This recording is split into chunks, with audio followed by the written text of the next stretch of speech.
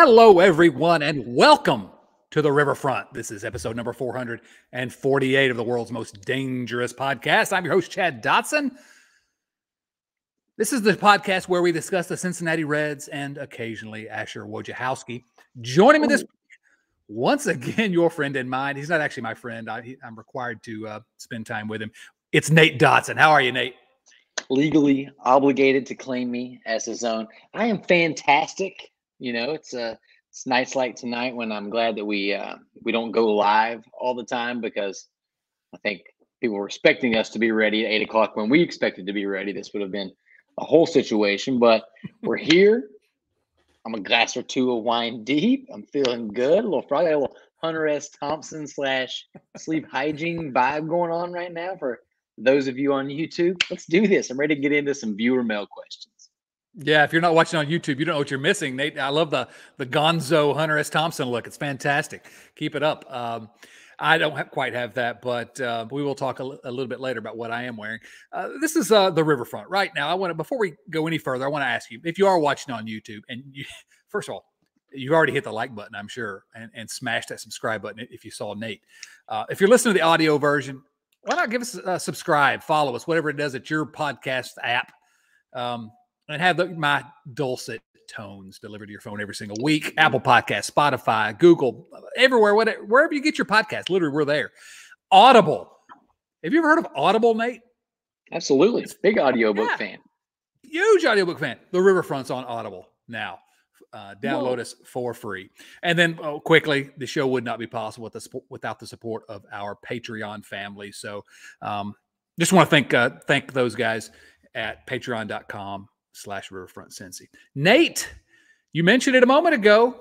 We promised it last week. It's an all viewer mail episode. Can you quantify how excited you are for an all viewer mail episode? Listen, we are going to be getting into some weird stuff. I saw some of the questions. You made the mistake of putting it out there on Twitter that we're doing this. Usually it's just the Patreon family, emphasis on family, because they treat you like family in there. In Twitter, they don't treat you like family. It's true. So we might get into how our sock drawers order. I don't know. I don't know what's going to happen. But these are my absolute favorite episodes to film. I love getting into it. You know, it's the off season for Reds fans. Playoff baseball is going on. It's hot in the streets. But in Cincinnati, it's a little bit cooler. Fall is setting in. So we got to do what we can to, contribute to the airwaves. Well, I agree. I love the idea of doing a viewer mail episode only. Occasionally, because they are always fun. They always go off the rails. And I earlier today, after I'd kind of sent that out on the Twitters, I got a text from Nate and said, "Oh man, I have a feeling this one's going to go way off the rails pretty quickly, because some of the questions are great." Usually with these viewer mail episodes, and if you're a longtime listener, you know this dumb viewer mail thing that we do years ago. Because I was looking to fill up. So I believe it started. Maybe I'm wrong. Maybe I'm not remembering this correctly, but I believe it started during the COVID shutdown, and I needed to fill some time. So I said, we're going to do some viewer mail. It probably was before that. Someone will go back in the archives and tell me, but I know it certainly became a weekly segment. Easy for me to say, a weekly segment on the show around that time, because we got such great questions, and we ended up getting so many that, as you noted, week to week, the questions are generally from our friends at Patreon, because we just don't have enough time for everyone. But that's what I like about this expansive viewer mail only episode. There's not a lot of Reds news this week to talk about, so we can open it up to the rest of you. Obviously, we'd love to have you come join the Patreon family, but you don't have to. The show's free every week for everyone, and we encourage you to join us on this road. I don't know. I've vamped enough here. I think we need to dive into the questions. Don't you think, Nate? We don't have anything else on the agenda other than to dive into these questions. So I'm ready. That's right. Oh, by the way, there's baseball going on this week. It's still happening. I just thought we should note that. I'm not going to lie to you. I've watched more baseball in the past 7 days than I had in the previous 30. I know, man. Again, we're not talking about the baseball of this week, but I got to say, just as soon as I start cheering for the Mariners, they go and start breaking my heart. They are one Yordan Alvarez away from being up 2-0 right now. It makes my heart hurt. I'm just believing, though, that they're going to win the next three, because I remember a time, perhaps Perhaps it was 10 years ago this month when the Reds won the first two games in a division series and then lost the next three. Sorry, gang. First question from viewer mail is actually one that was left over from last week. If you listened to last week's episode, first of all, if you didn't listen to last week's episode, where were you? Come on. But this was a question we just didn't have time to get into. We wanted to kind of expound on it a little bit because it's a really good question, a really fun question in some ways. It's a different way to look at this typical question of constructing a team. If you had to put together a team. This question comes from our friend Calvin Medcalf. Calvin says, hey guys, bit of a different question for y'all today. I like that he actually said y'all because he knew that I would be reading it. And I'm saying we're rubbing ridiculous off. Accent. Yeah, well, this ridiculous Southern accent, it sounds right. So thanks, Calvin. If you had to construct a team right now, he actually said if you had to construct a team, RN. But see, I know the lingo of the kids these days. I'm hip. I couldn't even say that with a straight face. I'm not hip. If you had to construct a team right now, but could only use players from teams who finished last in their division, what would that team look like? How many of our beloved Reds would make it on? And do you think they could finish with a better record than the actual Reds this season? Cheers for playing the hypothetical. And of course, we didn't have time. Last week's episode, somehow, the last episode of the regular season, we went longer than we'd gone in weeks because, I don't know, we were having a lot of fun. And so, but we didn't have time for this one. So let me set the stage. The last place teams, Colorado, Washington, Cincinnati, and Pittsburgh tied for last. So we're going to use both of them. Ooh. You didn't do that, huh? They tied officially. The Reds actually were the last place team because of the tiebreaker, but I included Pittsburgh for one reason that I'll talk about in a moment. Actually, two reasons.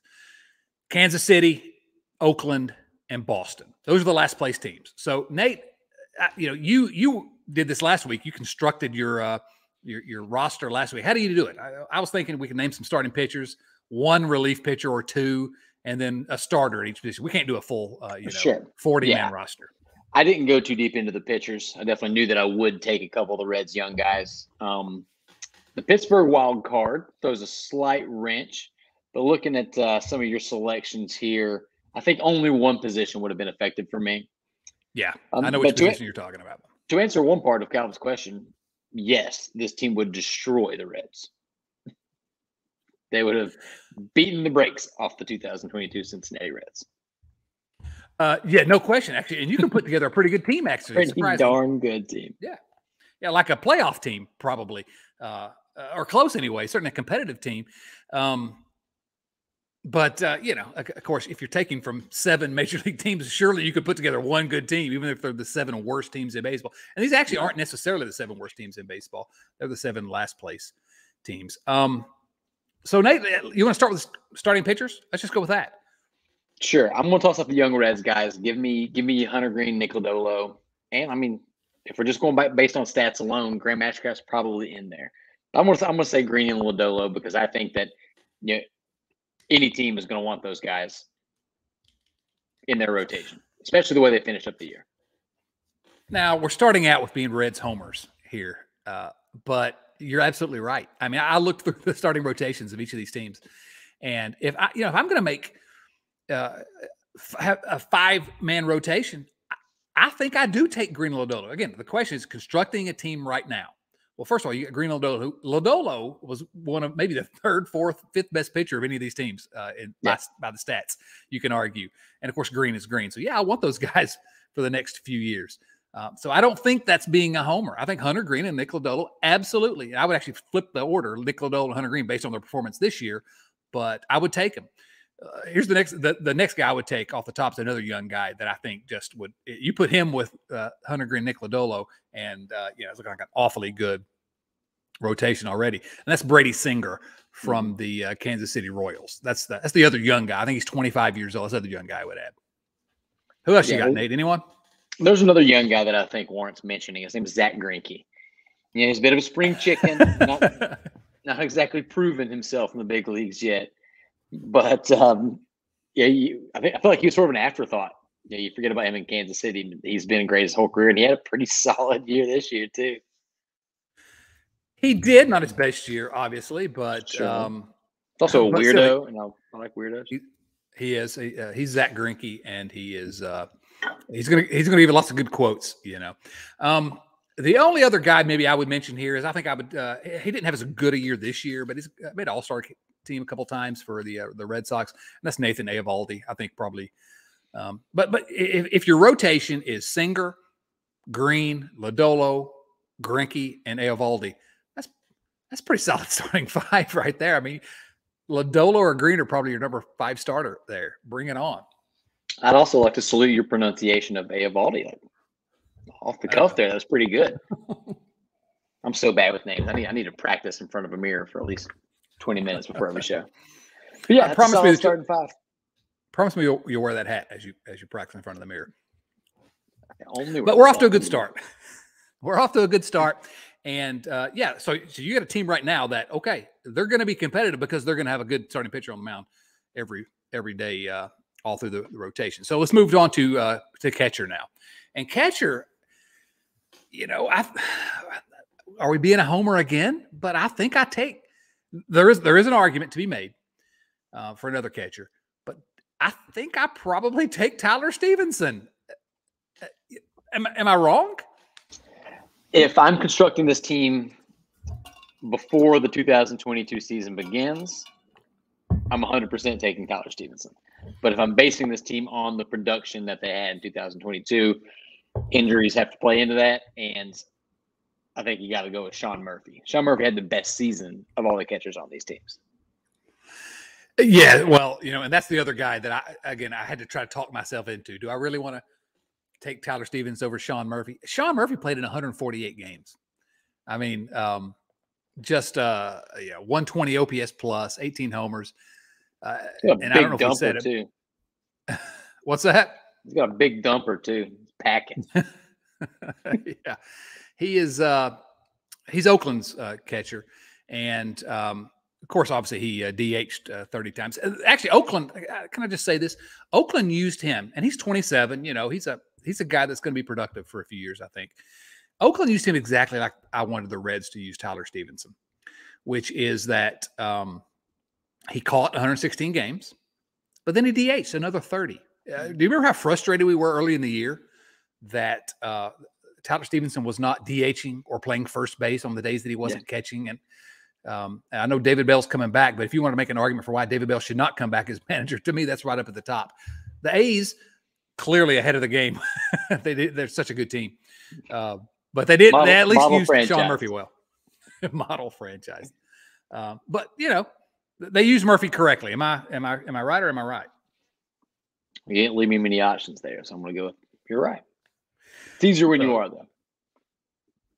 Absolutely. Now, I guess the only other person that I would maybe mention here, although I don't, he had a good year this year, but it's Salvador Perez for Kansas City. And I mentioned him, he's 32. He'll be 33 next year. He did hit 48 home runs last year. He's a 7-time All-Star. He's won how many Gold Gloves here?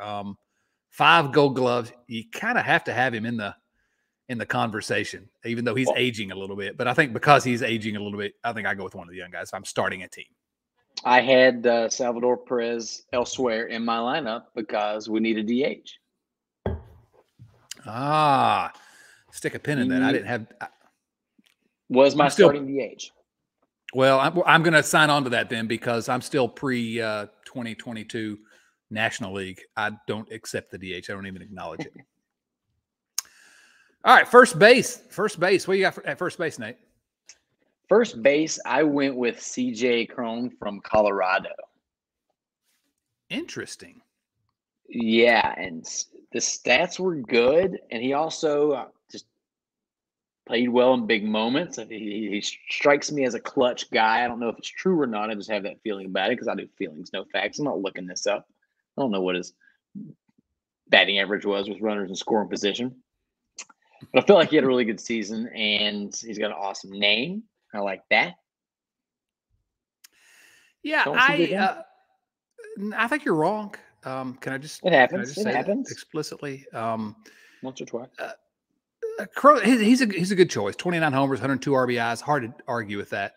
I went with another Oakland A because I love them Oakland A's. I love me some Oakland Athletics. Seth Brown, 25 homers, 73 RBIs, 115 OPS plus. I don't know. That's who I went with. I think when I did this, I really struggled because like in the outfield, I wanted to put Juan Soto. At first base here, I wanted to put Josh Bell. There was someone else I think that I had in my list that I really wanted to put in there. And unfortunately, they were traded late in the year. But Brandon Drury might have been in there. Luis Castillo definitely would have been in there. So we're gonna have to split on that one. Now we'll take yours on that one. Seth Brown's a fine choice. I just don't like him as much. And I'm the manager, so I get to make these decisions. Good point. Good point. And CJ Cron is a much cooler name. So, all right, we're going with you on that one. Second base. All right, here's where I start being a homer again. But I think there's a pretty good argument for Jonathan India here. I look forward to everyone telling me how stupid I am after they listen to this. But there's only one other person that I felt like was even in the conversation, Nate. What do you think about second base? I think you and I probably had the same two choices, Jonathan India and Trevor Story. Yes. I mean, if you're constructing a team, give me Jonathan India all day because of those contracts. I'd much rather have Jonathan India in his sophomore campaign than Trevor Story in that giant free agent deal he got from Boston. And Trevor Story, had some stretches, but he really didn't play all that well this year. He was hurt a lot. He was banged up. So was India. So I don't think it's a homer pick. I think if you have both those guys on your roster, Story plays a little shortstop too, maybe. I don't know. But Jonathan India is firmly in the conversation. Yeah, well, the question is, if you're constructing a team? And so for the next 5 years, I want Jonathan India. India did struggle this year. Some of that's due to injury. Some of that's due to, I don't know what it's due to.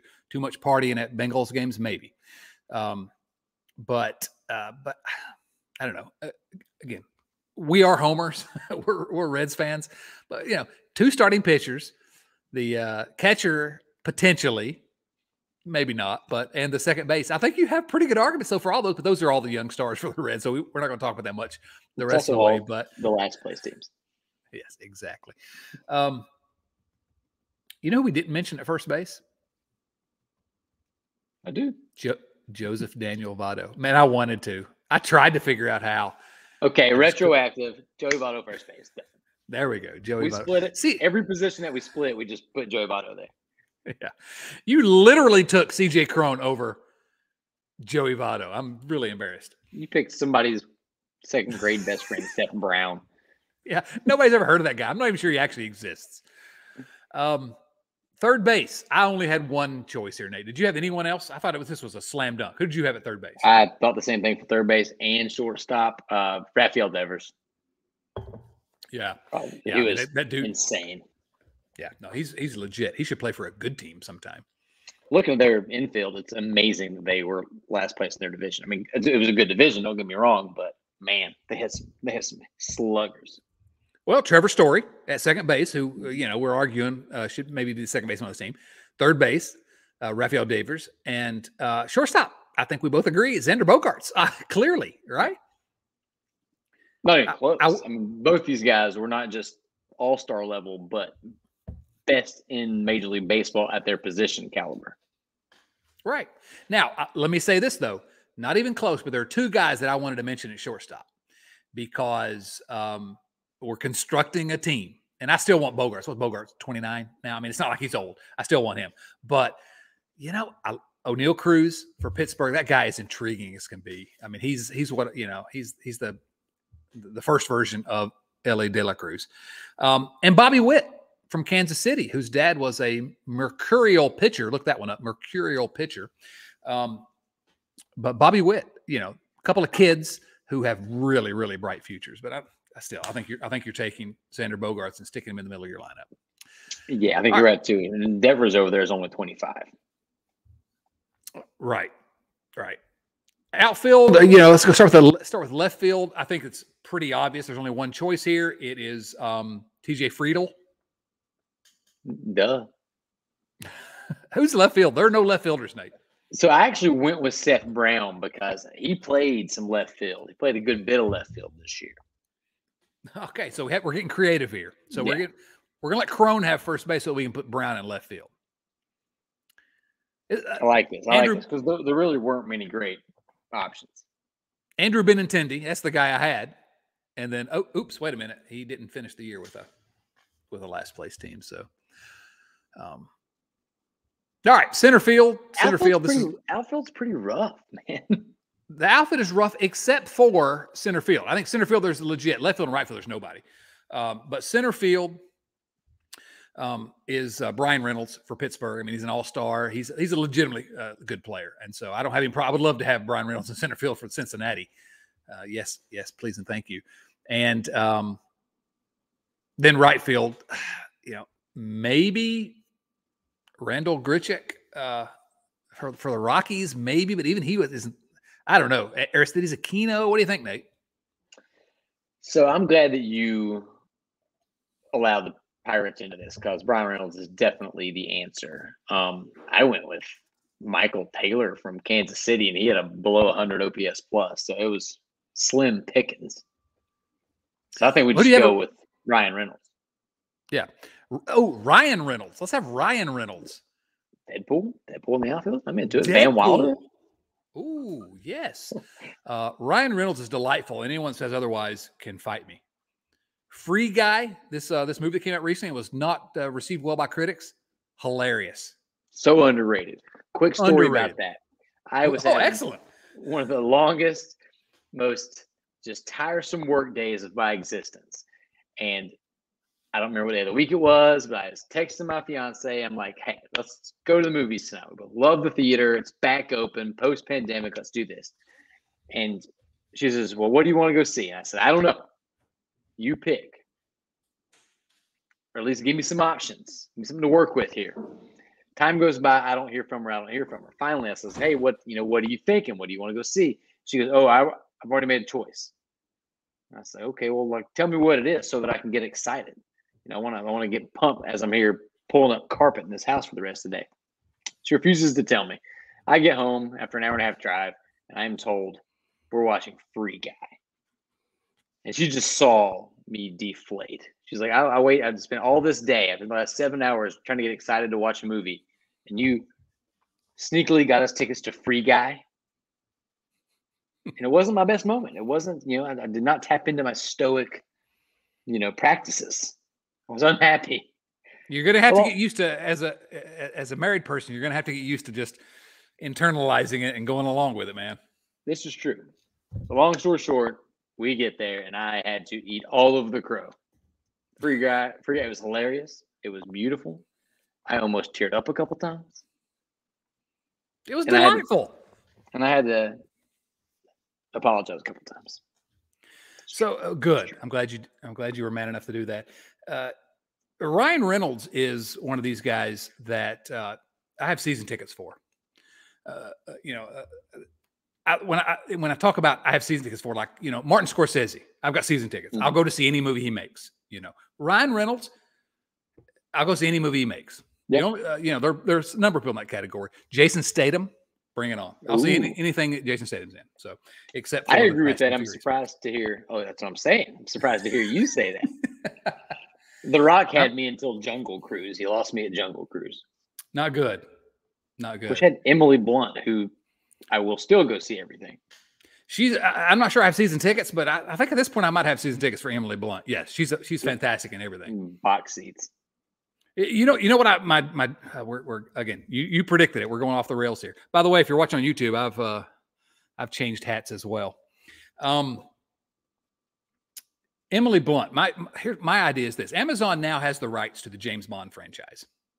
They purchased that. So what I think they need to do is we need an extended James Bond universe. And they're picking the next 007 now. I don't know who that's going to be. 5 years ago, I would give anything for it to be Idris Elba. Now I don't know who it's going to be. I'm hearing rumors of Tom Hardy, but I don't even know if that's going to, maybe his time has passed as well. But what I want to see is they need to have a 008 series franchise. Let Emily Blunt be 008. She would be amazing. She'd crush it. As a British secret agent, bring it on. If you've never seen Edge of Tomorrow, watch that. It's impossible to disagree with that statement. I watched that movie recently now on the flight back from Austin. We talked about it. I watched Edge of Tomorrow. Man, incredible. Tom Cruise. So good. Yeah. All right. So do you have a right fielder for this team? I actually, and I put some thought into this. I went with Jake Fraley. The other Yes. options just were You're not right. very good at baseball. And Jake Fraley, while no all-star, and he was banged up and stuff, but he was the best at hitting baseballs of all these guys. And he plays a solid defense too.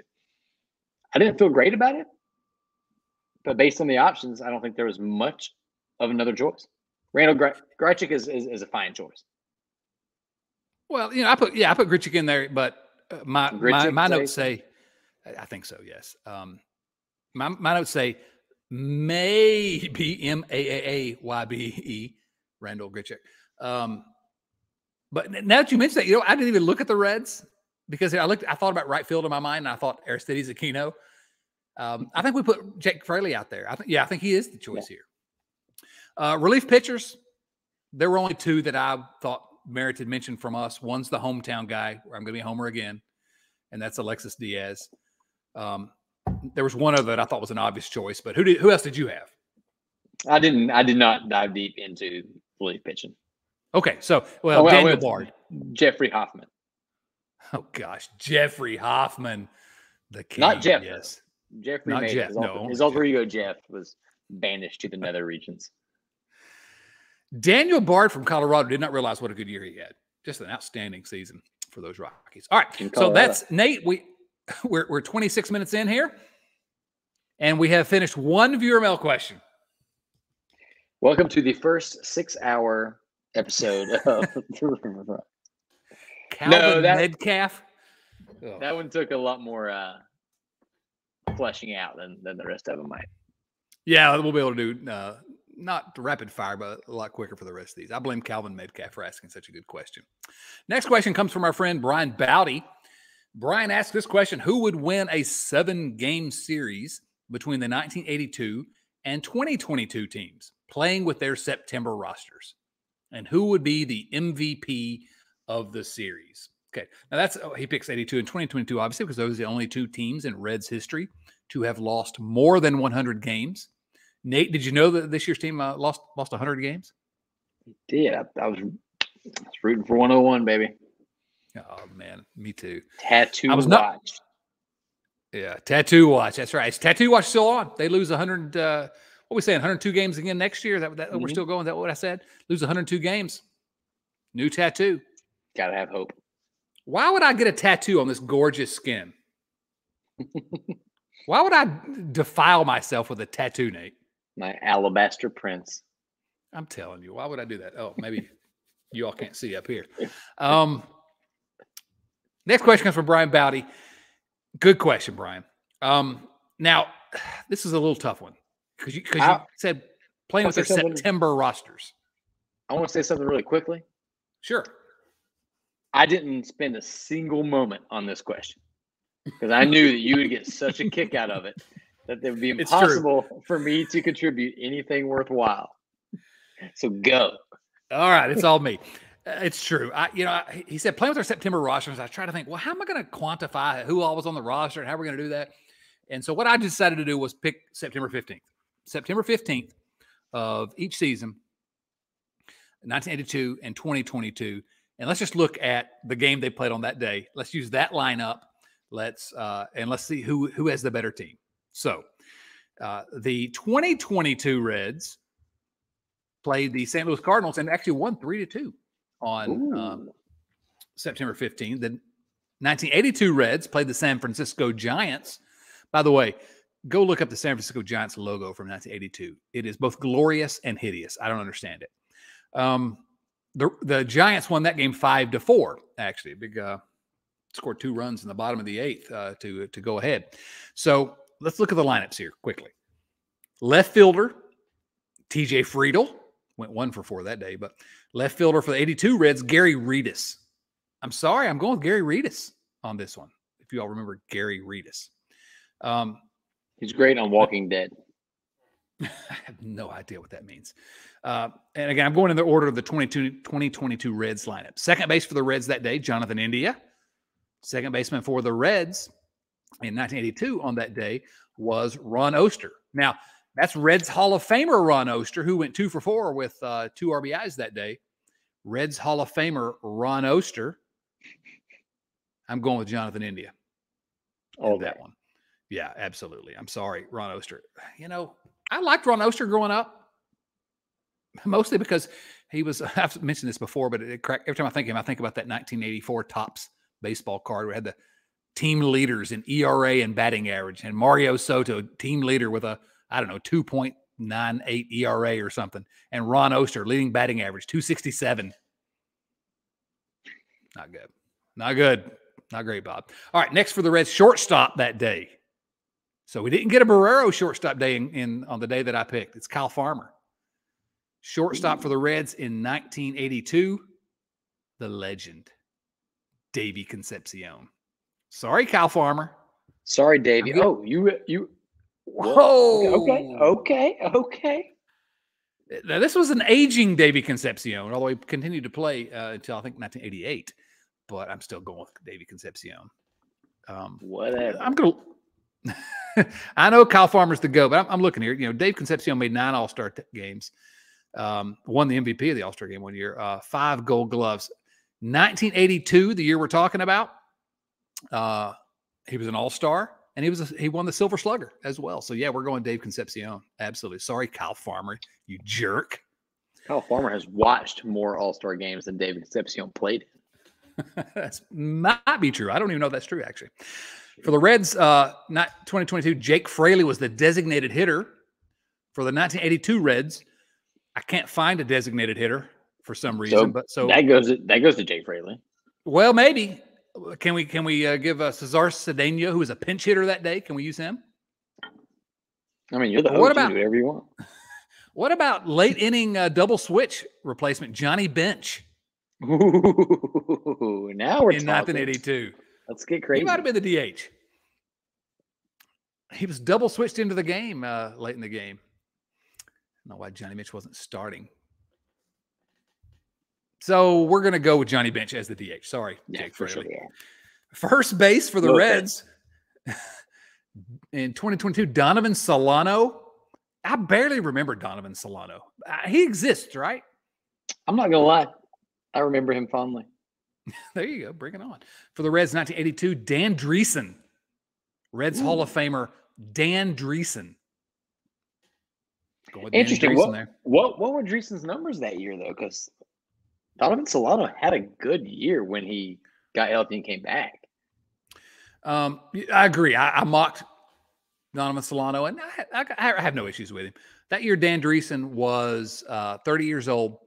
His OPS plus was 119, 269 average, 368 on base, 17 homers. Yeah. Dreesen is way better. Dreesen's just an underrated player. I mean, people don't remember him because I know very little about Dan Dreesen. Like he might need to be near the top of any most underrated Reds list. It's true. No, he people don't remember him in many ways because he came along at the end of the Big Red Machine era. And also, he's not remembered that fondly because he was the first baseman that made Tony Perez expendable. Perez was traded after that 1976 season. And part of the reason was they had Dan Dreesen waiting in the wings. And that was the end of the Big Red Machine in some ways. All right, let's see who's next. Right field, Aristides Aquino. Aristides Aquino versus right fielder Dwayne Walker. This is a push. I want neither of these guys on my team. This is a push. The milk's gone bad. Center field, Nick Senzel versus center fielder Paul Householder. This is perfect. Ooh. 2 heralded prospects who did not pan out. So again, a push. Let's see. Third base, Spencer Steer. Oh, no. Here's where it goes off the rails. Third base for the 1982 Reds, Wayne Krenchicki. Oh, no. God bless a milk cow, as someone I know once said. Wayne blanking Krenchicki. I think out of spite, you have to go with Spencer Steer. Spencer Steer is my favorite player now. Catcher Austin Romine versus catcher Alex Trevino. He played for the Also a Yankees this push. year. Yeah. Yeah. Neither one of those guys. No thanks. Now, starting pitchers. Starting pitcher for the Reds that day was Chase Anderson, of course, relieved by Ian Jabot and Buck Farmer. Then Alexis Diaz did come in. But for the 1982 Reds, starting pitcher Bob Shirley, relieved by exactly Ben Hayes, Joe Price, who blew the save and took the loss, and the animal Brad Leslie. So I don't know. You could have just made up which years those folks were. Yeah. 2 years from now, I won't remember the Injabo era. Oh or man, I hope that's Chase not true, man. That's Anderson Law era. That's sad.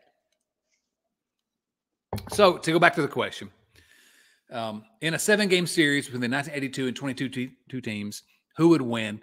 I don't know who would win. I know who would lose. All of us having to watch that mess.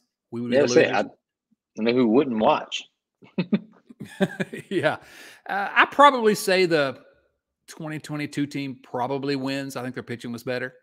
Can you imagine a Field of Dreams moment where you build the field out of your corn, you give up your cash crop on the whims of a voice that you're hearing, and then after all is said and done, the 1982 and 2022 Reds come out and play?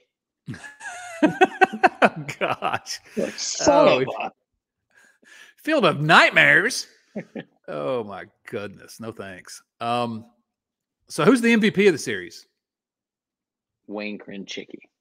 Clearly, it's Wayne Krenchicki. Oh, gosh. Rest in peace, Wayne Krenchicki, but I don't like you. Next question comes from one of our good buddies from Canada at patreon.com/riverfrontcincy, Joey Gaditza. The land of Lincoln. Wait a minute. What? I'm not quite sure that's true. What do you think about the fact that we have international members of our family? I don't know that I approve of that. Should we tell our international members of the family to take a hike? If they live closer to Cincinnati, they probably wouldn't be Reds fans. Good point. Good point. No, we love our international members, including Joey Gaditza. When the Reds become significant again, he asks, who on the current roster will still be on the team? Now, you let me vamp a little while on the last question, so I'm going to let you answer this question, Nate. I'm just going to go down through the current roster. These are people that actually played on the Major League roster this year. I don't want to get into the minors, but Tyler Stevenson, easy. Jonathan India. I'm assuming that they're going to give Kyle Farmer a lifetime contract, so probably Kyle Farmer. I see Senzel being gone. I think Spencer Steer is going to be there. I think I'm going to be optimistic and say Jose Barrero is still going to be around. Alejo Lopez is still going to be around because that's a guy that you can keep for cheap. Offensively, I'm not sure that there's that many people that I would bank on. Mike Moustakas, no, I'm just kidding. Don't send me any hate mail, guys. No death threats. Pitching wise, Alexis Diaz in the bullpen, and then the 3 young arms for sure, Green Lindolo and Ashcraft. I think that might kind of be it. Connor Overton, I don't know how long we had him under team control, but you gotta have your staff ace. I'm not gonna add much to that. I think that's probably. I like the optimistic vision because what you're telling me is that you think they're going to be competitive sometime in the near future. I fear the actual answer is none of these guys. But I'm not going to say that. I'm not going to say that, and even though I just said it, I'm going to go with Nate. All those guys are going Joey Votto in the broadcast booth. Exactly. Now, yes, please, Nate. Let me ask you something. When the Reds do become good again, are you going to be cheering for them, or are you going to be cheering for some other team by that time? I'm going to be cheering for the Reds to win games unless there's a chance that you get a tattoo. Okay. So what I'm hearing from you, though, is that even if the Reds are just kind of bad, not like 102 loss bads, you're still going to cheer for them. This is true. So are you telling me that you're basically cheering for laundry? The clothes are important to me, Chad.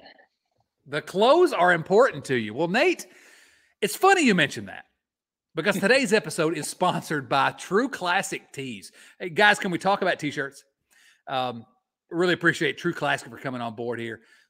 Finding a perfect fitting shirt can be really difficult. I mean, I understand this more than almost anyone. And and until I found True Classic Tees, and let me just tell you something. Oh, look at that. If you're watching on YouTube, Nate with a True Classic Tees cap. I love it. But also, it kind of looks good on you. I'm wearing a True Classic tee. And you know what? They didn't send me this. I purchased this. Nate's wearing a True. That's all Nate wears. True. Look at that. Oh man, you got to watch this on YouTube. Again, we're really happy to partner with True Classic Tees because, frankly, we literally wear them. A couple of years ago, I decided I was going to get my butt in shape, and I lost a lot of weight. That's why we didn't have a video podcast before then. Okay, and once I did, I said I need to find a t-shirt that fits, that not just fits, but not too tight or doesn't have the bacon neck or whatever. Not just one of these big boxy tees. And so I landed on True Classic, and I'm telling you, Nate, I'll let you talk about them because you've been a fan longer than I have. But it's actually good stuff. Well, I feel like it. Go ahead, Nate. You said it, man. I think if we were going to choose a company to sort of pop our advertising cherry, if you will, True Classic is the one. I've been rocking these guys for 3 years. I have worn True Classic on almost every episode that we have filmed of this show. I wear them all the time. I love them because not only are they comfortable, they make your guns look good. They turn a dad bod into a rad bod. Ooh, boom, just came up with that on the cuff. Tight around the guns, make you look good. I like them because when I don't know what to wear, I know that I can throw on some chinos, some nice slacks, and a True Classic tee, and I'm going to look good. It's going to fit me right. And I'm not just BSing either. Like I wear them all the time. I'm a believer.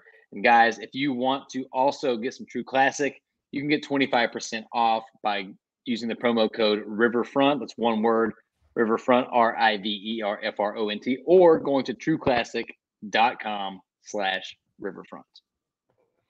Boom. It just before we get out of here, because we don't want to belabor it, but it's true. We've not had advertising in the history of this program, and really excited about this partnership because we do love the product. So again, we're going to get back to the viewer mail, but 25% off. Use that promo code Riverfront. Go to trueclassictees.com/Riverfront. You can get it as well. True. Nate, I just said True Classic. It's trueclassictees.com. Don't let me mess that up. Yes. And if you were watching on YouTube, you would have already known because we showed it on the screen. All right, next question comes from our buddy Kyle Kapler. I've been looking forward to answering this one. Kyle's an old friend of ours. Welcome back to the family, Kyle. And he asked a question that I've seen him on Twitter kind of espousing this a little bit. And it's an interesting question that I want to dig into. Kyle says this. Okay, I think I'm ready to get this off my chest. Hot take. The Reds highly overachieved in 2021. 2021, of course, the year they were above 500 and were literally in the playoff race until September. They were relatively blessed with health until the end, and many, and I mean many in capital letters, players had career or resurgent years. They still barely finished over 500. Based on how many former players have performed this past season and how underwhelming their impact was on their current playoff team was, Suarez, who people were ready to move on from last October, and 2 months of Castillo aside, is it safe to assume that this is correct and that this year's team were destined to finish under 70 wins or so anyway? So, Nate, do you understand the question here? I do. We were lulled into a false sense of security because the Reds overachieved last year, but this year's team was going to be bad anyway. Under 70 wins, says Kyle. Now that's his hot take. Let me just unpack this for just a moment here, and then you can weigh in, Nate. Certainly, I think that's an argument. I think I don't agree, but I think it's a legitimate argument. It's not one that I would reject out of hand, Kyle. I think that the things that you say are true in some ways. Now, the question is this: that this year's team was destined to finish under 70 wins or so anyway. I don't see that. I just don't see it. Under 70 wins. I mean, that's pretty bad. I mean, we're talking mid-90s losses guaranteed. So going from a team that won 83 games, lost 79, then going, and so we're talking a 15 game, essentially 15 game, 13, 14, 15 game drop. Even if we had the same players back, I'm not buying that. Now, again, that's not to say that your argument is incorrect, because I don't think it necessarily is, because, you're right that some players had career years. I guess, who are we talking about? Nick Castellanos, who has not been great this year. And Nick Castellanos he did have a career year last year. But now, Nick Castellanos before last year was still a pretty good player. And I don't think anyone could have foreseen him kind of dropping off like he did this year. And maybe he would have in Cincinnati, but maybe he wouldn't have in Cincinnati. I don't think we can say just because he went to Philadelphia, and I don't think we say with any of these guys, just because they played how they did in other climes, they would have done that as well. Jesse Winker's another one. Jesse Winker is not going to play like he did this year ever again, probably. Jesse Winker was a legit prospect who'd always gotten on base, always hit everywhere in the minors, and he's had an awful, awful year this year. So I think maybe Suarez is not as good as he has been in Seattle, but I don't buy that Jesse Winker was destined to play like that in Cincinnati. But he played bad. If he did play that bad in Cincinnati, then yeah, okay, maybe they would have been bad. But no, I don't think so. If the Reds had just taken last year's team and returned that team, you can't tell me that team's not at least a decent shot to be a 500 team. I mean, look at the rotation: Castillo, Malley, Wade Miley, Hunter Green, Nick Lodolo. You're starting. Sonny Gray. Sonny Gray, right? I didn't mention Sonny Gray. Right, that's your starters. Castellanos is, even if he's bad, maybe he's not that bad in Cincinnati, and maybe that's just me being a homer and being hopeful. Hope is not what do I always say? Hope is not a strategy, but give me Castellanos and Winker over Aquino and Jake Fraley. I'm sorry, I don't care. And even if we have Winker and Castellanos, are they worse than what the Reds got in left field and right field this year? I mean, really, are they? I don't think so. I don't think is their production. We'd have to go through and look. The problem with the 2021 team, I don't think they overachieved. I think they were a team that was a legitimate wild card competitive team, and ownership just failed them by not providing some money to go fix the bullpen early in the season. So I don't agree with you, Kyle, but I'm not telling you that you're wrong. I think it's a really interesting argument, and it made me think a little bit, which I appreciate. And that's something I love about our Slack channel. Sometimes someone will drop in there. My buddy Nathan, who is cheering for the Panthers tonight instead of the Islanders. I don't understand what that's all about. Sometimes it drops some contrarian takes on there, and it's good. We talk and we discuss them, and there's none of the nonsense you see on Twitter where you're an idiot, you're wrong. Kyle, I don't think you're an idiot. I mean, you may be. You can tell me if you are. I don't think you are. I've never seen anything to indicate that. And I think it's an interesting point here, but I just don't think I don't agree that they were destined to finish under 70 so wins. Were they destined to be a good team? Maybe not. Were they destined to make the playoffs this year? Maybe not. But under 70 wins is a little tough for me to go to. All right, Nate, I kind of rambled there for a little bit. Anything you want to add to that? The only thing I will add is that I think people discount how difficult I imagine it must be to up and move to a new city in the middle of the offseason or right before the season starts, and then go and compete at the level that you want to. Jesse Winker, who lived in Cincinnati for a few years, Nick Castellanos, who'd been in Cincinnati for a couple of years, they were comfortable. They were comfortable in that park. They loved the dimensions. Cincinnati is a hitter's park. Going to Seattle or Philadelphia, not the same thing. And on top of that, it's the personal things. Like, you have to move your whole family. You have to move your entire life, depending how long you've been there. I think that carries a lot of baggage. So these guys that underperform with their new teams, They might have not performed as well as they did in 2021 for the Reds if they stayed, but I don't think they would have fallen as far as they ended up doing if they were still in their comfort zone. So yeah, I think the Reds this year without Castellanos would have been one of those teams hovering around 500 all year long, waiting on a hot streak that did or did not come. To Kyle's point, Jesse Winker had his best year of his career last year. Nick Castellanos had the best year of his career last year. I mean, it's not crazy talk, but if we run it back with that same group, are the Reds really going to be 15 games worse? I don't see it. I don't think see of the, think of the chemistry that team, the energy that team had, and I know that doesn't necessarily equate to wins, but compared to what we saw trotted out 162 times this season, it's hard for me to believe that team wouldn't have been 10 or 15 wins better. Yeah, I think, frankly, we this probably deserves some more thought and discussion, but I don't know we'll ever get around to it. But I still believe, maybe unjustifiably, but I still believe that you just let's run it back with that same team from last year, except add a bullpen, and that's a wild card team to me. I still believe it. I will always believe it. But I'm an idiot, so unlike Kyle, so And here we are in mid-October, rooting for wild cards. I'll take it, man. I'll take it. We are literally daydreaming about a wild card run. Oh, what a time to be alive! Seth Shaner, help a team, Bob. There we go. Seth Shaner. Seth has what our buddy Rich Thompson, who has a question in a moment. They have the same thing, which is a little difficulty in being concise. It's okay. We love you. But, nobody wants to listen to me talk. Actually, everyone wants to listen to me talk. That's why all of you are here. You're not here for Nate. I mean, come on. No one's here for Nate. The YouTube viewers are here for me. The YouTube viewers are here to look at Nate instead of me.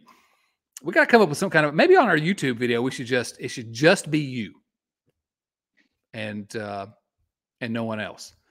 They can hear my voice, but just look at you. Seth asks this: I've been thinking about different levels of fandom lately.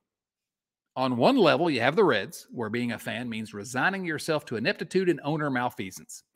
Diehards such as ourselves may have trouble explaining why we continue to punish ourselves through the long, hard slog of a 162-game season. The Bengals only recently seem to offer more hope, as nearly every game Joe Burrow starts is at worst competitive and at best awesome. By the way, listen to the Riverfront Bengals show. We had a lot of fun this week. I actually joined Nate on that. Go look for it wherever you get your podcast. The Riverfront Bengals show, man. That was fun. And I found a way to work UVA football into it. It's a fun brand of football, even when we resort to questioning play calling and the type of nitpicking things that are only possible if your team is, actually in the game. And then there's Ohio State football. I'm a fan and an alum, and I know not every Reds fan shares my combination of fanhood, but being an OSU fan means watching semi-boring affairs for much of the season. Last week's road game at Michigan State was over before halftime. Bless your heart, Seth. Was over before halftime, and the fourth quarter featured a bunch of runs up the middle to run the clock out. They're so good that only one or two regular season games will be competitive. My question is this: where is that level of peak enjoyability? I suppose in baseball, where even the best teams play close games and lose sometimes, being in the hunt all the time would be the most fun. Thoughts? It's a great kind of mental exercise here. I'm a University of Virginia football fan and alum. And, buddy, you can take a hike, Seth. Virginia got killed by Duke. So I think there's something to be said for a team that is in the mix like OSU and the OSU. And even if some of those games are semi-boring affairs, whatever, you get a chance to hang out with your friends and watch a fun game and they win big. And then you get a chance to win the big games at the end of the season. There's something to that. I think peak enjoyability is the question. I hate to say it this way, it has to be the St. Louis Cardinals. Best fans in baseball. But, man, they're in the mix every single year. How is that not the most fun? You're always in the mix. You don't win always, but you always have a chance to win. I don't know. Again, this is getting back to cheering for laundry. But Nate, do you have any thoughts about the fandom and, Seth's question? I am going to zag slightly from the Cardinals because who wants to root for neck tattoos. Just kidding. I don't care about tattoos. Get tattoos wherever you want.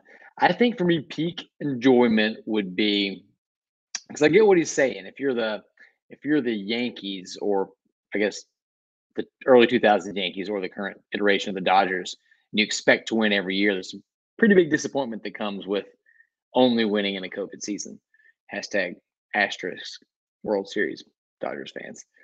I think peak enjoyment comes from the Atlanta Braves, at least the last 30 years. I mean, dominant through the 90s, only one World Series, but man, I mean, you're in it every year and you got that one. You only won it the once, so you don't take it for granted. This current iteration, they won last year, and an incredible run that involved several like inner circle, incredible baseball games. And then you get to root for a team that is locking up youngsters for the next better part of a decade. I mean, what better thing to experience as a fan than getting a World Series and the response to that World Series a couple of years prior, and now in the season that follows, being right in the thick of things again and locking up these young people, giving you something to root for. I posted something on Twitter the other day just saying, like, dear whoever's making the decisions, like, they just locked up Spencer Strider. Like, if we locked up Hunter Reed and Nick Lodolo, and somebody made the fair point, like, I get the sentiment, but like, if those guys had performed as well as Strider had, I'd feel better about it. I'm saying, hey, my argument is simple. Give me something to be happy about. Give me anything that I can like tangibly say, this brings me joy. So peak enjoyment, Atlanta is doing that. They get a World Series and have given you something to be excited about for the next 8 years. Several somethings to be excited about. No, I think it's good, and it's actually similar to my argument for the Cardinals. And so I'm gonna veer because I hate the Cardinals so much. And Yadier Molina. Yeah, once he retires, no, we're still gonna hate him, but maybe not with as much intensity. I hate Yadier Molina with the white hot intensity of 1,000 suns. I mean, I just despise that guy. But the Braves are similar except from the Reds perspective, they're doing the thing I've been begging the Reds to do for years, which is locking up those young guys. I love that, but it's different than the Dodgers or the Yankees who are spending all that money. That'd be fun, but you're kind of bullying your way to relevance, which is, again, if I was a Dodgers fan, I'd be completely happy with it. It's sort of similar to Ohio State in some ways, frankly. The Dodgers spending lots of money, beating up a bunch of people, and then maybe not coming through in the end. They got a great farm system, though. That's true. They do. They have a great major league team and spend a bunch of money, and they also have a great farm system. So, anyway, fandom, man, we could do an hour on fandom. Next question. We probably will in the offseason. That's right. We'll be looking for something. That actually is a great topic. We could probably expand upon.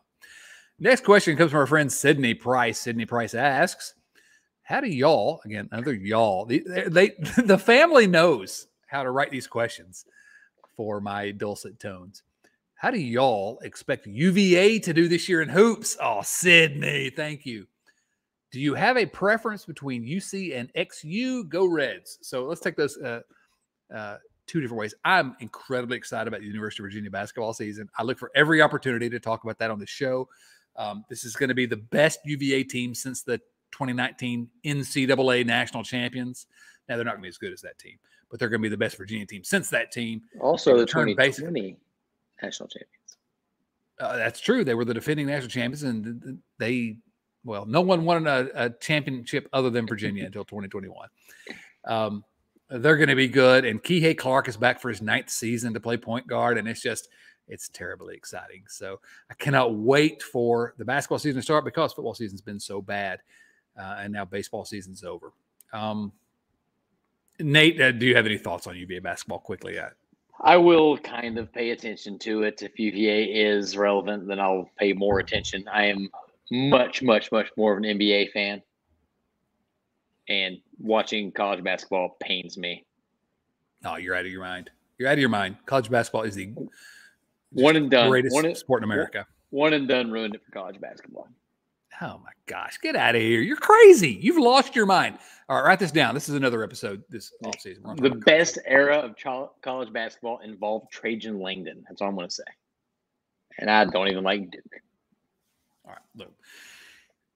You know, I've been sort of accommodating to listen to your nonsense on this show. If you're going to start talking about Duke basketball, we're going to have a problem. It is inarguable that that was a good era for college basketball.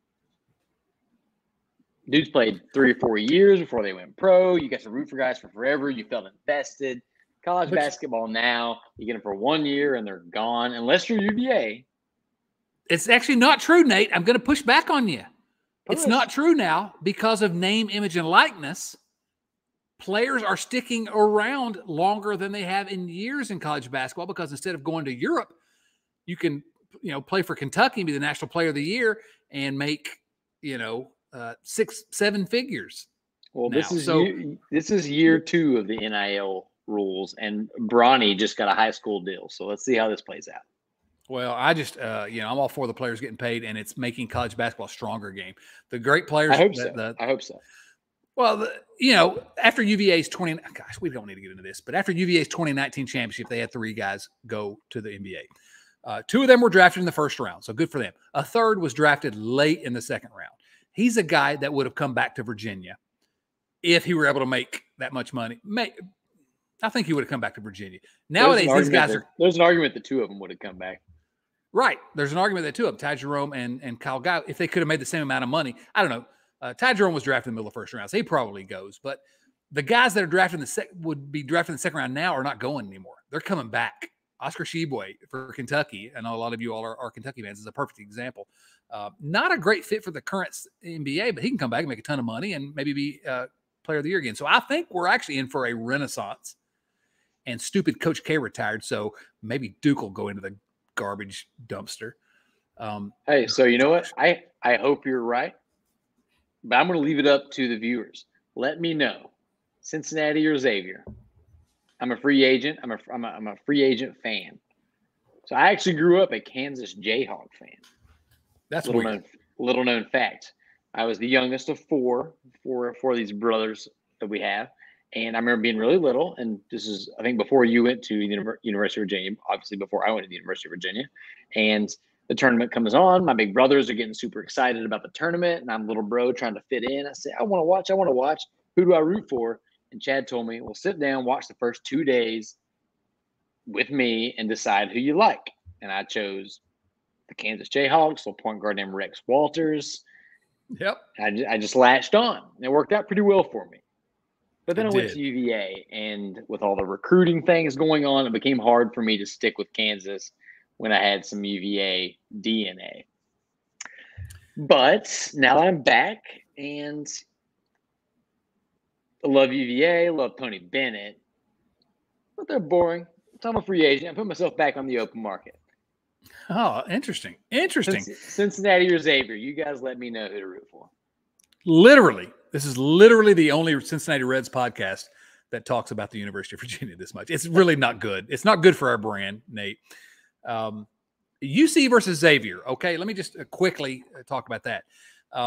Because I do have a preference that I don't really say it out loud very often because we have UVA fans. UC fans. We have Xavier fans here.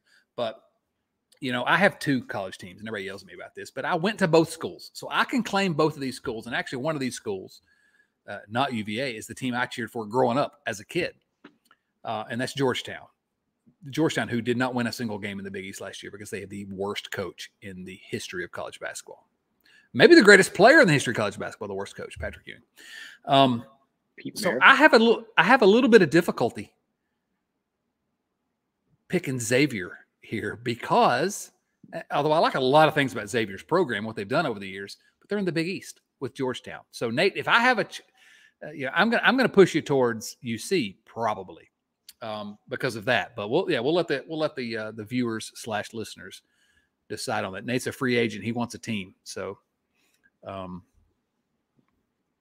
If you go for Xavier, you got to cheer against Georgetown twice a year.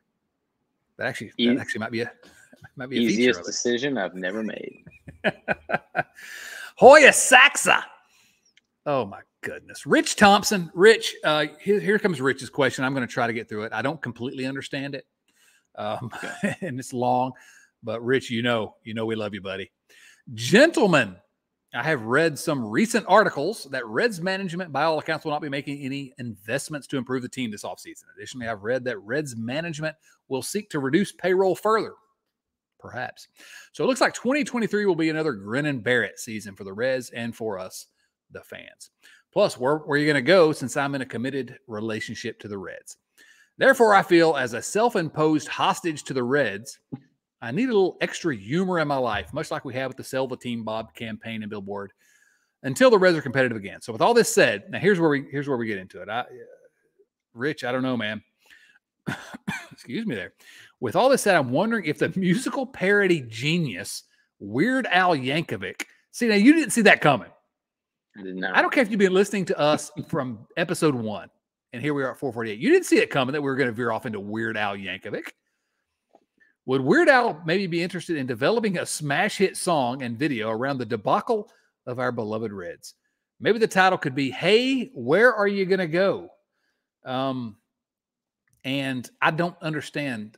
Is there like a popular song that you could maybe make that a parody for? He sent me a video of Weird Al Yankovic living with a hernia, which I guess is living in America, maybe. Living with a hernia. Anyway, he says, oops, strike this idea. I just realized Phil Castellini might have a copyright to that catchphrase, and Weird Al might have to pay him royalties to use it. Rich, I can't answer that question. It's the wildest question we've ever had, and I love it. I love you for it. Nate, what do you think? Weird Al? I appreciate your existence, Rich. Keep them coming. But I love it. I had another busy work day today and was not able to do my usual preparation for this podcast, and that question required some preparation. Did you know there's a Weird Al Yankovic biopic movie coming out? Isn't it starring Harry Potter? Harry Potter as Weird Al. Good for him. Good for him. He survived. He did survive, even Spoiler though alert. No Spoiler alert. No, that guy with no nose tried to get him, but he didn't. All right, last question. Man, we haven't even got to our Twitter questions yet, Nate. We gotta get moving here. We'll rapid fire. We're good. Yeah. If anybody's hanging in this long, then they're fine lasting a little bit longer. They're ready to go on this train ride with us. That's right. Absolutely. It's not really a train ride. It's a roller coaster, man. It's up and down, peaks and valleys. Train wreck, yes. James Scott Pyle, if the Braves don't win the World Series this year, then the 1975-76 Reds will be the only National League team to win back-to-back World Series in 100 years. It's only happened 3 times ever. Is this a good reason to root against Atlanta?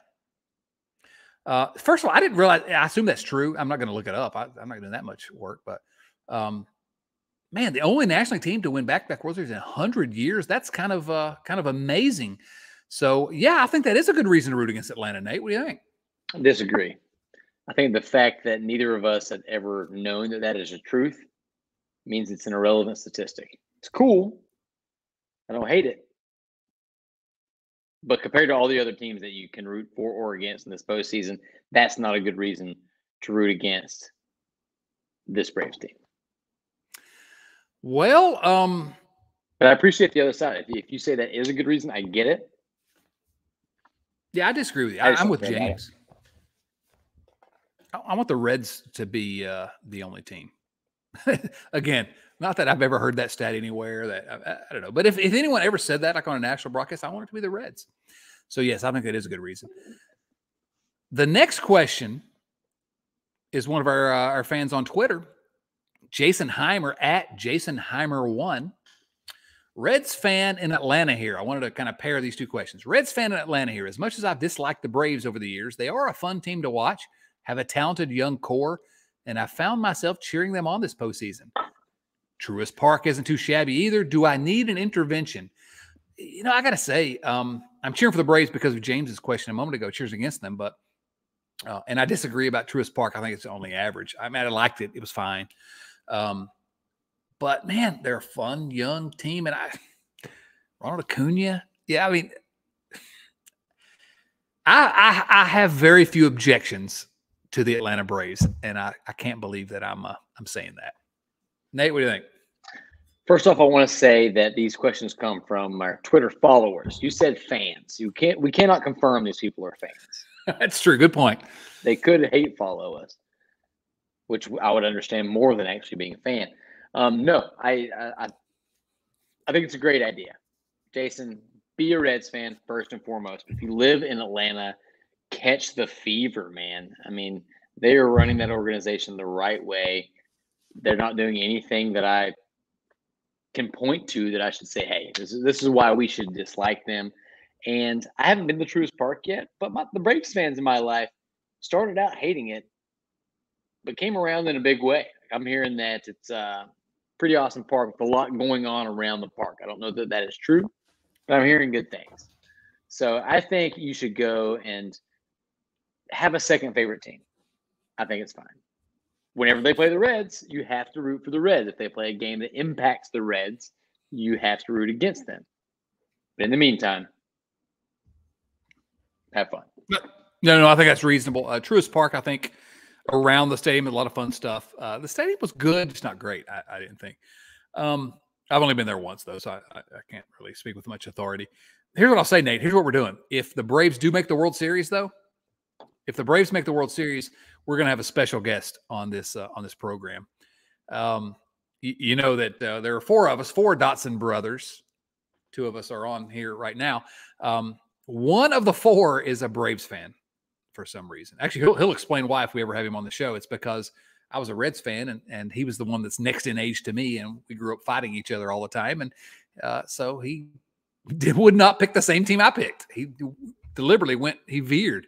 In every sport, he was that way. So, our brother, we're going to bring our brother, the Braves fan, on. If the Braves make the World Series, we're going to do that. What do you think? Is that a bad idea? It might be a bad idea, actually. We might need to have a monitor. We need to watch his prep. Have a sensor involved. Maybe do it on a 5-second delay so we can. Yeah, we definitely have a delay. Yeah. All right. The rest of these questions come from, we'll try to do them in a rapid fire fashion if we can. All of our followers at twitter.com. And this is at Riverfront Cincy. You can follow us on Twitter at Riverfront Cincy. Would be happy if you did that. First comes from Mike Petrie at the Mike Petrie. He's not a Mike Petrie. He's the Mike Petrie. You want to know that? Yes, and he answered a question that's really difficult. He asked a question that's really difficult, but we're going to, whatever. What's the ideal breakdown of player acquisition on a roster? For example, what percentage of the team should be promoted for the minor leagues on rookie deals? Homegrown players retained post-free agency? And Major League free agent signings? Major League players acquired via trade? Man, I don't even know how to answer that, Mike, because I think the real answer is there's no ideal breakdown. The idea is that you use all of those methods of acquiring good players: promoted from the minor leagues, homegrown players retained post-free agency, major league free agent signings, major league players acquired via trade. You take all of those and you mix and match however your budget allows, and put together a team. So I don't know that there is an ideal breakdown.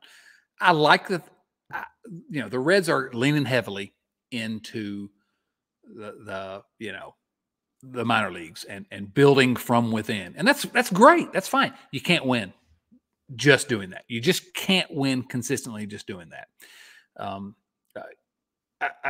I'll never believe that you can actually be a competitive team long-term while doing that. So you have to have some mixture of all those. Nate, I don't know if you have any thoughts on that. That's a difficult question, Mike. Thank you for it, but I don't think there's a real answer to it. I love the question, and I feel bad that I don't have a better answer. So here's what I'm going to throw out there. Mike, I need more time. So if Chad will indulge me at a later date, I would like to have an episode over the winter where we come up with what's called a $150 million budget, which is, somewhere in that like middle market range.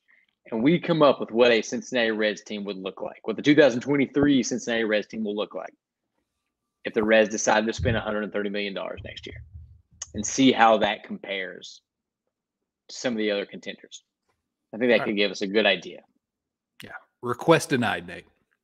Yeah. Shoot.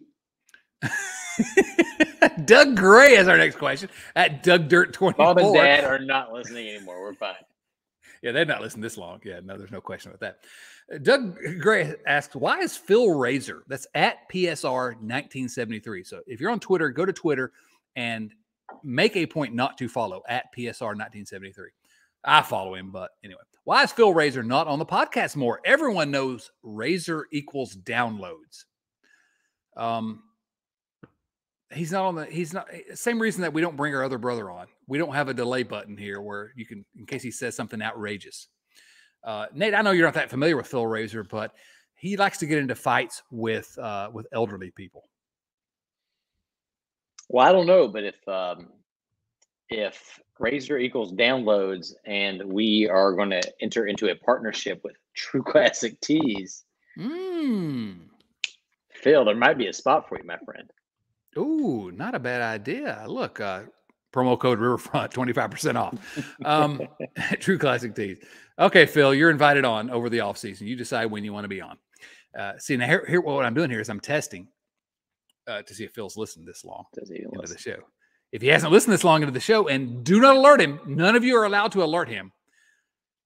If he has listened this far into the show and no one has alerted him to this, I'll have him on at some point during the off season. Next comes from our friend and frequent guest to the show, Carlos Guevara. You all know Carlos from our friends over at the Late Night Reds Talk show. Carlos asked this question: who is the better baseball player of the Dotson brothers? Ooh. Please include career, wins above replacement, and each of your MLB comps. So now, Nate, let me just, before we answer this one, are we talking about just you and I? Because he says the Dotson brother, or all four Dotson brothers? Actually, I think the answer is probably still the same. But the answer is the same. Go ahead. What's the answer? The best of baseball player of the Dotson brothers? I am definitely the best baseball player of the Dotson brothers. As long as you don't bring the children, the next generation, I think your son might surpass me. I was an extremely mediocre baseball player. I was fine. Started for a couple of years, maybe like a one win above replacement per season kind of guy. No, but you were a legit starter. You were legit. I mean, you were a legit high school baseball player. I mean, you're the only of the Dotson brothers that was a legit high school baseball player. So second team all district, honorable mention. There you go. All region. Yeah. And the worst district for sports in America. Yeah, my son is hoping he surpasses you this year, definitely, but we'll see. He's going to be a senior this year, and had a really good junior year. No, it's not. It's not even close. I've told the story a couple of times. My baseball career in high school, we had a legendary high school baseball coach, and he's in the Virginia High School League Hall of Fame. I mean, like maybe the best high school baseball coach, literally in the history of the Commonwealth of Virginia, and he made a really, as I was kind of coming up, he made a really good, I don't know, he really convinced me to trust his judgment in terms of my baseball career. And he really leaned hard into convincing me to go out for the tennis team. And so I did that. I went out for the tennis team and had a really good high school tennis career after really wanting to be a baseball player. Now, my comp was, here we go. My comp as a high school baseball player, although I didn't finish my career, I moved over to the courts, but was Wayne Krenchicki. All field, no hit, third baseman. I was also a catcher, but I couldn't hit. I could play the field. I couldn't. Once they started throwing curveballs, man, I couldn't do it. I was Jesse Winker if you flip-flop the power for defense. No power, great defense, good average, high on-base percentage. Oh, yeah. Yeah, left field. Yeah. That's a good comp. So let me ask you this question. the most handsome, certainly, of the Dotson brothers. No question about that. I mean, that's far and away. Yeah, but who was the best basketball player of the Dotson brothers? Because we all played on the basketball team as well. Who had the best high school career or who had the best peak? Is there a difference? I don't know. You tell me. I mean, we had a brother Jordan who came like a hair from making the walk-ons for UVA's squad. So that's true. Cool. That's true. I had a really good intramural game once. The only other thing I'll say, because we're getting into Dotson again, no one cares this. No one's even listening at this point. They're an hour and 20 minutes in. We can talk about whatever we want. Let me tell you about crypto. How you feel about Shiba Inu coin? That's right. The highlight of my high school baseball career, I just wanted to mention this quickly. Our aforementioned brother, who's a Braves fan, he was when I was a senior in high school, he was, I guess, a sophomore, and he was on the varsity baseball team. And I'd already moved over to the tennis team at that point. But it was an early season game, baseball game. And I had just finished my senior year of basketball, and we'd had a good team, and we'd had a good season. We lost in the regional semifinals, whatever. But our brother, scored the winning run in an early season game. And in the local paper the next day, it was plastered all over the local paper about how, well, anyway, it put my name in for his. It said I scored the winning run. So the highlight of my baseball career was being able to take credit, because the reporter had followed the basketball team all season. I guess he thought it was me, but getting credit for him scoring the game-winning run. So that was my highlight of my high school baseball career, is that I wasn't even involved. So anyway. Oh boy, I'm going to cut this out. This is ridiculous. Carlos, to hear this long, they're along for the ride. Carlos, go Padres, go Padres. Yes. Kenny Peters this is a good Twitter handle, at Ghetto Doofy. At Ghetto Doofy. I'm literally following you right now because that name's awesome. Ghetto, spelled as you would expect it to be, Doofy, Doofy. Everyone, go follow at Ghetto Doofy. Although, I don't know, if you get there and he's like, all of his tweets are like insane nonsense. Maybe don't. Maybe I should have any scary political opinions. I don't know. Make that decision on your own. Like, go check it out and make that decision. Exactly. His question is this: where does Kyle Farmer rank amongst the grittiest Reds players of all time? Not the greatest, but the grittiest Reds players of all time. I have him as he's certainly top 5, and maybe even top 2, but I don't think he can be more than number 2 in my list. Do you have any gritty Reds players that come to mind quickly, Nate? I'll tell you who I think is number 1 if you don't have anyone that comes to mind. Keith Frill jumps out number 1 to me. When I think of gritty Reds players, Keith Frill number 1. Hold on a second. Hold on. Stop. I just dove into a wall. Whoa! Stop. Keith Frill was a 3-point marksman for UVA. Ryan Frill is the guy you're thinking of. UVA basketball 3-point superstar. Keith Frill, exactly. Right, there you go. Versus Ryan Frill. Ryan Frill was gritty. Ryan Frill. Yeah, Ryan Frill's ahead of – he's not number 1, but he's ahead of Kenny Peters has 1 follower. We got to change that, guys. Everyone, go follow him. Nate, go log on to the Red Leg. He has pinned tweets. No other tweets. He's only replied. I'm very confused. All right, we're gonna get into this in a later episode. Don't follow Ghetto Doofy. Ghetto Doofy. Oh my gosh, what is going on here? It's out of control. My number 1 grittiest Reds player in history is Skip Schumacher, noted for his grittiness. Fired. Skip Schumacher. You're fired. Okay. Please fire me. I have better things to do on Thursday nights. I don't really. Sad about this. Was awesome. All right, one last question, and I wasn't going to do this one because he didn't follow our rules that were in the when we posted it on Twitter.com. That's at Riverfront Cincy, but it's Fly in the Vaseline. This is at people are making up names, Twitter handles. I am. Yeah, listen to this one. At Will Lou 514-64805. So essentially, he has his phone number in there, I think, and 867 Will Lou 867-5309. And here's the question. This is a good one to finish because we're already off the rails. How do you fold your socks and organize your sock drawer? That is assuming you have a sock-only drawer, as some like myself have a sock drawer that is shared with a boxer briefs because we aren't big money like yourself. Oh yeah, we got the big podcast money. We don't combine drawers.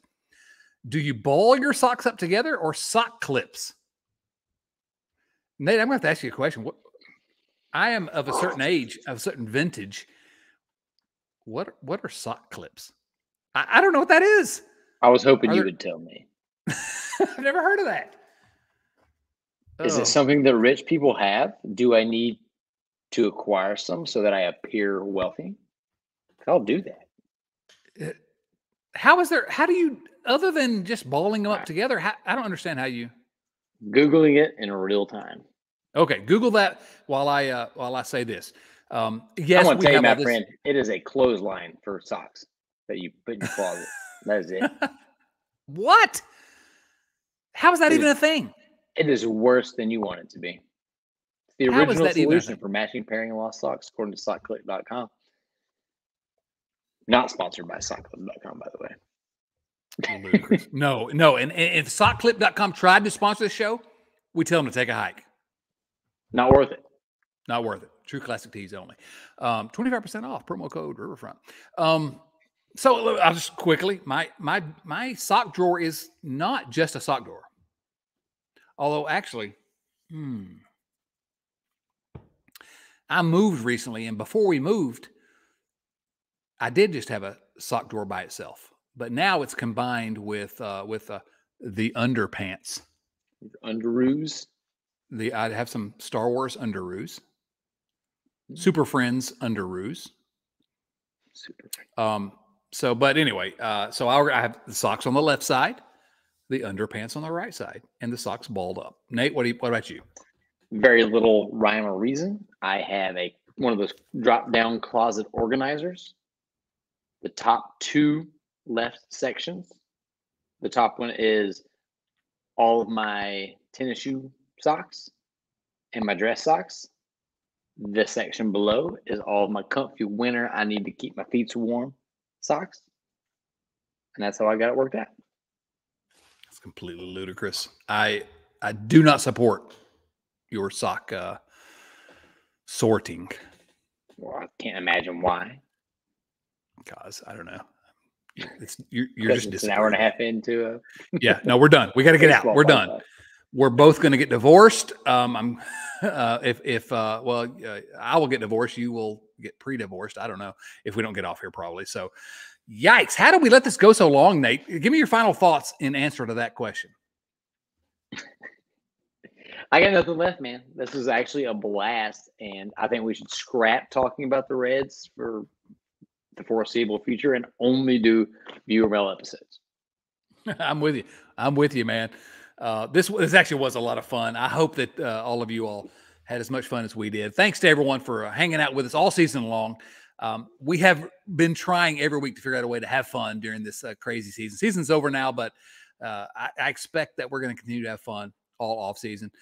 Thanks to everyone for listening to and supporting the Riverfront. However you support us, if it's just, if it's listening on the free feed every week, thank you. We appreciate that.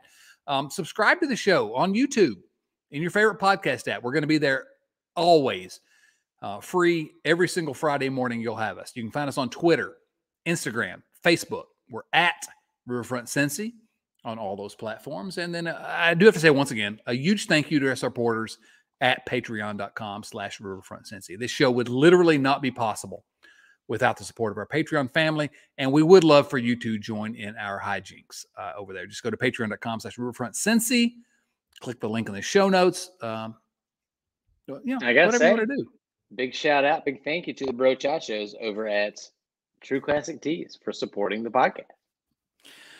Yeah, and we're not going to become some crazy, advertisements every 5 seconds, but we're really happy. Yeah, really happy to have those guys on board, and thanks to them. Go over there and use the promo code. Anyway, for Nate Dotson and Asher Wojciechowski. Whoa. Pump the brakes. brakes. This is Chad Dotson saying, so long, everyone.